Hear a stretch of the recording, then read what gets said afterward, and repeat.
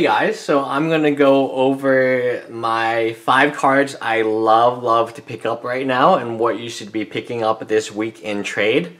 A little bit different. I honestly could have made a video of each of these, but it would take me forever to pull all the cards I had out of each.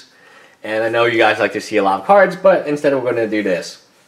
Number 5, Weiss. You guys know I'm a big fan of this card. The card is extremely low right now. I like it. The reason I like it is because it does something that green and white does not do so well. It pretty much counter spells. So instants, or because you get tokens, and your tokens honestly sometimes are better than the creature itself. The creature itself is excellent, and should it die, you get another creature to replace it. So it's a very good trade-off. It does have a home already. It has the home in the pod decks. It's tremendous value in pod, especially the combo decks where you need to preserve your life. This helps with it and helps you get what the cards you need. So Voice of Resurgence, I've always liked this card from the very first time I saw the card. I have loved it, and that hasn't changed. Mutavault. Mutavault is extremely cheap right now for what it is. So Mutavault is very tribal, and it was like a land that we just talked about.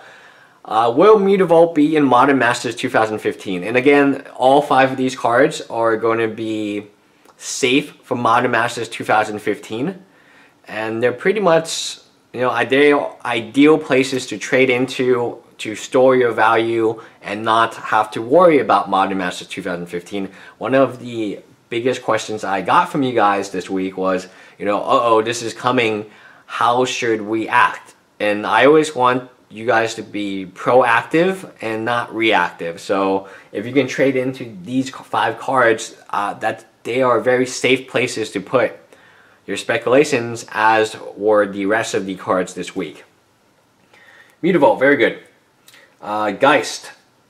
Geist also is not going to be reprinted. Well, Mutavault is the only one in this set that can be reprinted in Modern Masters 2015, but I really don't expect it to be. Geist is a very good card. Geist is one of the most aggressive cards I've ever seen. The only downfall is it is a legendary creature, so you can't stack multiples of them. But it ends a game like so fast, and when you're playing Storm or Ascendancy, so you're not playing the token version of Ascendancy, you're playing the one that's a little faster. Well, this beats them because it presents a clock that they cannot race against. So Geist is very good against some decks, but very bad against other decks. It's definitely not very good against a extremely aggro deck, but against other decks where they're pretty much just trying to combo and win the game, Geist ends the game before they can do that. There's a lot of damage really fast. Now, Snapcaster Mage. I don't need to talk about this guy. This guy is very good in all formats. He's extremely versatile. He will only get better in time as long as there's more and more spells, which instants, sorceries, anything that he can play. It's just going to get a lot better. But I still like Snap into Cryptic, or Snap into Lightning Bolt, or Snap into Path. It only gets better when better instants and sorceries get printed, or new ones come out. I don't know. This card is insanely good. Now, my number 1 pick is going to surprise a lot of you. It is this card. Why do I like this card so much? I honestly don't own as many copies of this card as I do the other cards this week, and I don't know why. I have a feeling that I do own a lot of them, but they are like in storage because I cannot find that many of them.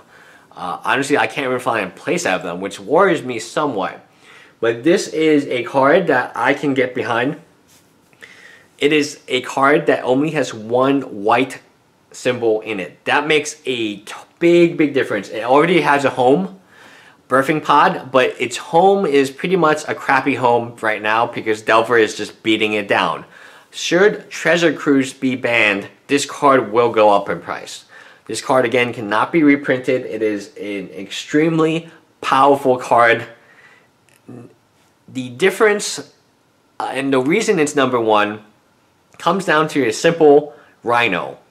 It pairs amazingly with the Rhino card that's dominating Modern. Like, it's so insane for me to say that, but Siege Rhino is a Modern card. And this card is good with Siege Rhino. I mean, you instant speed, you can take down a blocker, you can save your Rhino, you can gain the life. I mean, the Rhino, the fact it does essentially a lightning helix of damage, makes this kind of like Snapcaster Mage with the Rhino in play, except way, way better because it's a bigger body. So Snapcasting a helix would cost you 1, a blue, and the helix would have to be in your graveyard. So it's a 2-card combo, just like the Rhino and this card is. And it's turn 4, and you get a 2-1 at the end of the table, left end of the table.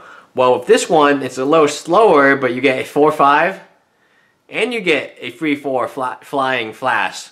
So essentially, it's like Snapcasting a lightning helix from your graveyard, a Rhino on the play, except so much better. Tremendous amount of value, cannot be reprinted. This card is very, very good.